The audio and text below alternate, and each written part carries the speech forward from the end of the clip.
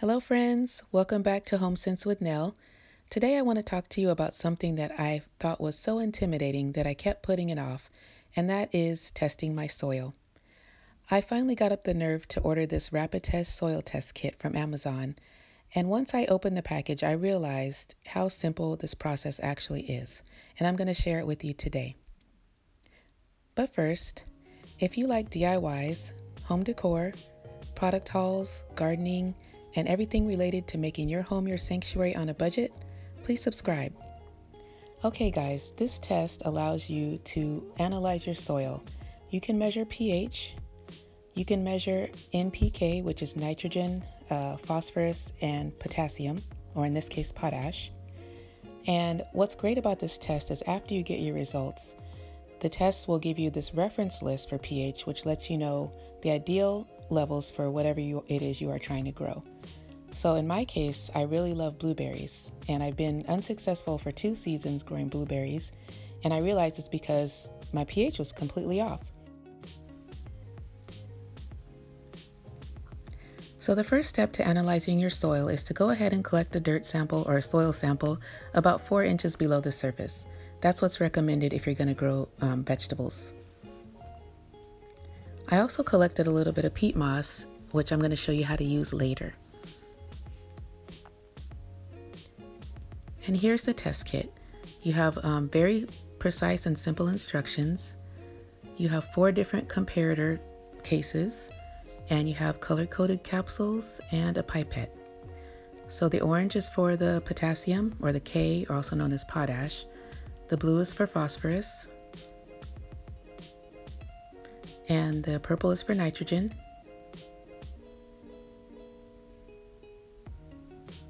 And the green is for testing your pH.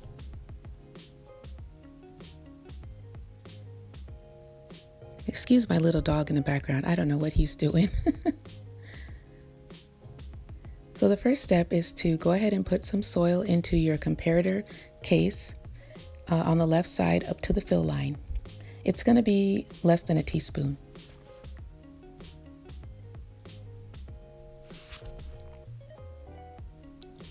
And after that, you're going to go ahead and empty the contents of this capsule right on top of the soil.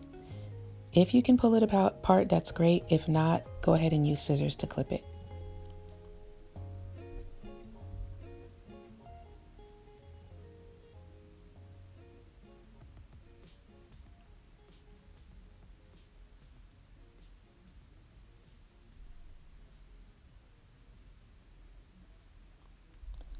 The next step would be to use your pipette to add a small amount of water right on top of the capsule ingredients and the soil. The directions say that distilled water is preferable, but I didn't have that, so I went ahead and used tap water. And you're going to fill that up until the second fill line.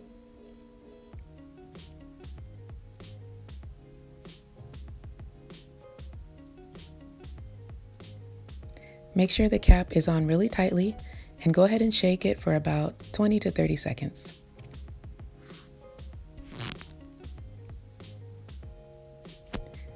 After that, the soil will settle, and after about a minute, you'll be able to read the test accurately.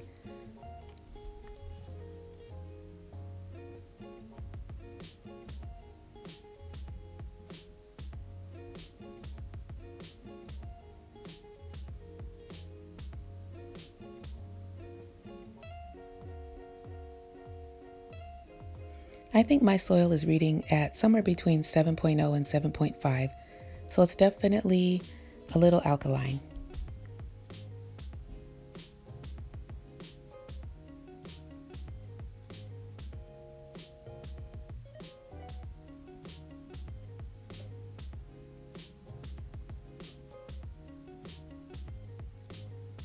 Now, according to the reference guide within the kit, blueberries like a pH of about 4 to 6. So I definitely need to lower my pH if I want to have a successful blueberry crop. And an easy way to do that is to add peat moss to your soil. So to demonstrate that, I just took about half, I did a second test with about half soil and half peat moss so that you can see the results.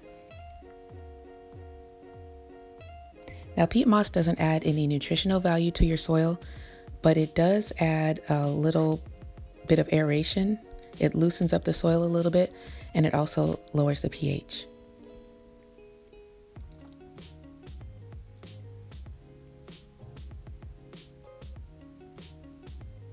So again, I filled the test comparator tube up to the fill line. I added water.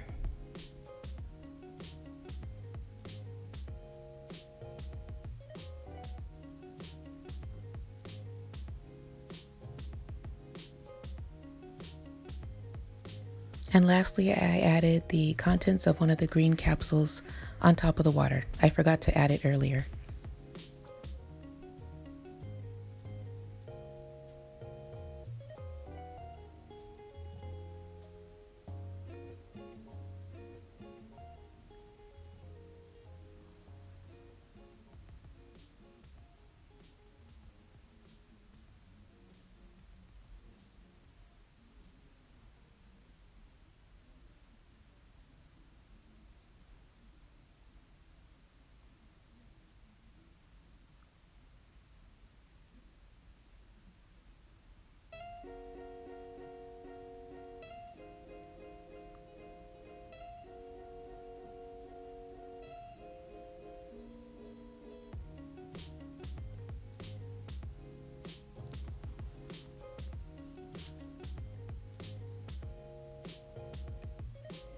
So as you can see, adding a little bit of peat moss definitely gave us a more acidic soil that would be a better environment for growing blueberries, citrus, and some other plants such as azaleas and camellias.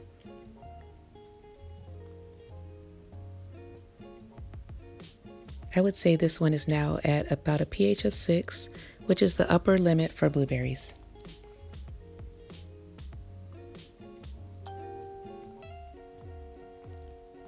Now the second part of the test requires collecting about 1 cup of soil from about 4 to 6 inches down and mixing that with about 5 cups of water. I have a 2/3 cup measuring cup, so I'm going to add 1 full cup and then half.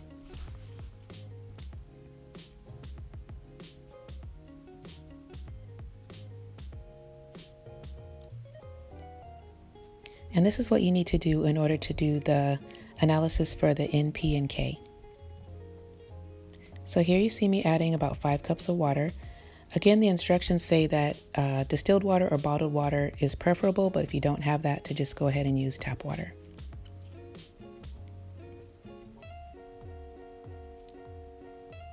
And next, I went ahead and mixed my solution, and I let it sit for 24 hours until I could get the water as clear as possible.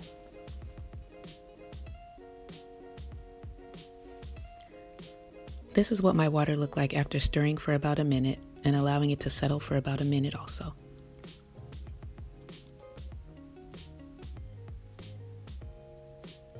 All in all, I allowed my water to settle for 24 hours in order to get it as clear as I possibly could. I just love sitting in the garden and watching the hummingbirds. Okay, fast forward 24 hours and here we are, ready to begin our testing. So the nitrogen is very important in our gardens. Nitrogen gives your plants the energy they need to grow, and it is a component of chlorophyll, so it's very important. In order to test our soil for nitrogen, you simply take some of that water that's been sitting and you fill up the left side of the comparator tube.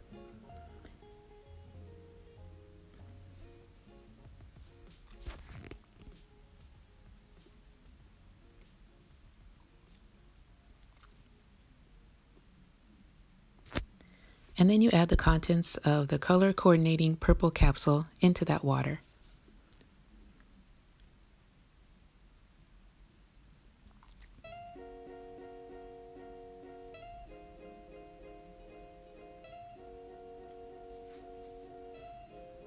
And oops, I did spill a little bit, so I just might end up repeating this test, but I wanted to go through with it and show you how to do it. So after you add the the water and the capsule, you go ahead and shake it. and then you need to let it sit for about 10 minutes before you read it.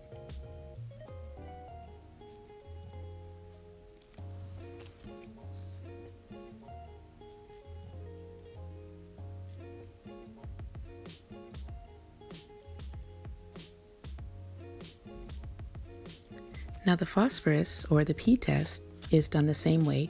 You simply take some of your water, fill it into the chamber, and add the contents of the blue capsule. Shake it and let it sit for 10 minutes. The phosphorus is also very important for our garden because it allows plants to form new tissues, and they need it during the process of cell division. So it's really important that we are aware of what levels of phosphorus are in our soil.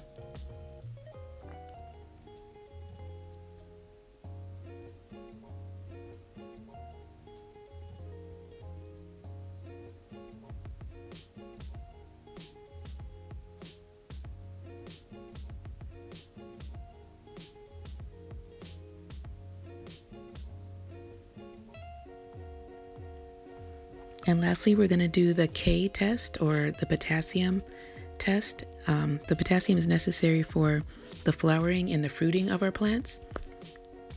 So we definitely want to know that we have enough of that in the soil so that our plants can produce fruits and vegetables for us.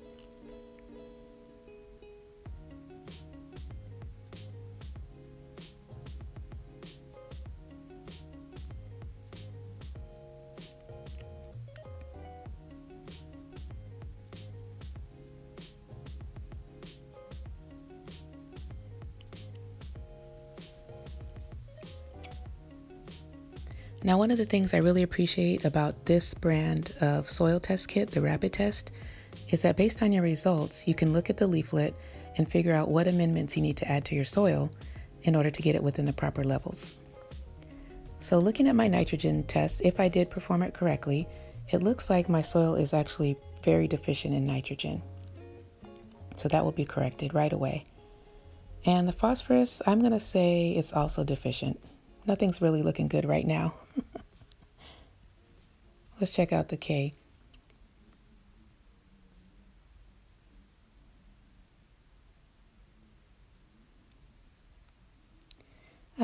I'd say deficient. So it looks like I have a lot of amending to do, but that's fine. It's all part of the fun of gardening and the joy of learning more and more about our gardens as time goes on. So that's it, guys. I really hope that you will watch this video and get some confidence to go ahead and test your own soil. I know I had put it off for about 4 years, to be honest with you. I was never able to successfully grow the blueberries, but now I'll be able to do it. So I'm going to go ahead and leave a link below to this soil test kit. It cost me about $14, but I think in the long run, it is really going to save me a lot of money because I'm not going to be killing my plants that I'm buying from Home Depot and Lowe's and wasting my money on buying amendments that I don't need. So if you guys enjoyed this video, please go ahead and leave me a comment below. If you enjoy saving money, making your home into your sanctuary on a budget, please go ahead and subscribe to my channel, Home Sense with Nell. And I'll see you next time.